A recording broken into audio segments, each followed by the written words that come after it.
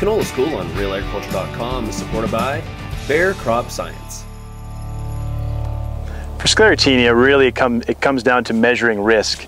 It's for me and my approach to Sclerotinia assessment, it's exactly that. It's an assessment.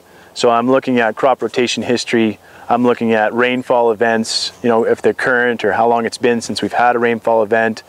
You know, have we grown canola, you know, 1 in 3 years or 1 in 2, or is it 1 in 5? Is the land we're growing canola on manured, or has it been manured in the last couple of years? I always find, it could be a nutrition thing, and perhaps the scientists can tell me why, but you'll always find, or typically you'll normally find the heaviest pressure of Sclerotinia is always in the manured fields. That's what I find anyways. Just because you got big thick canopy, big lush growth, it just creates the environment perhaps that's conducive to Sclerotinia. So again, you look for your manured fields, you look for your crop rotation, whether it's 1 in 3, 1 in 2. If it's really tight, there's a good chance you're going to have Sclerotinia. Are you in an area that typically sees Sclerotinia? Have you had it in the past?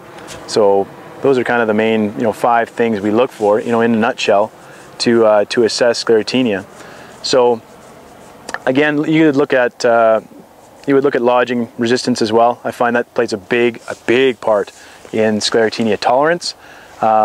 And it's not necessarily a tolerance, it's maybe where the petals land. So if you've got a canola crop or a variety that doesn't stand very well, well, those main stems are leaning over.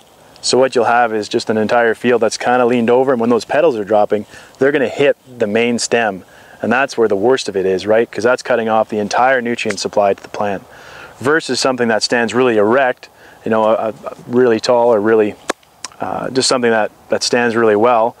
What you'll find is secondary branches getting killed by the Sclerotinia, and it's not as bad because when those petals drop, your plant is standing erect, but those petals are falling into the leaf axis to the top. They're not necessarily falling down and hitting the main stem. They're just kind of, so you might see some secondary branches that are getting affected by Sclerotinia, but it's not the entire plant. So lodging resistance is a big one.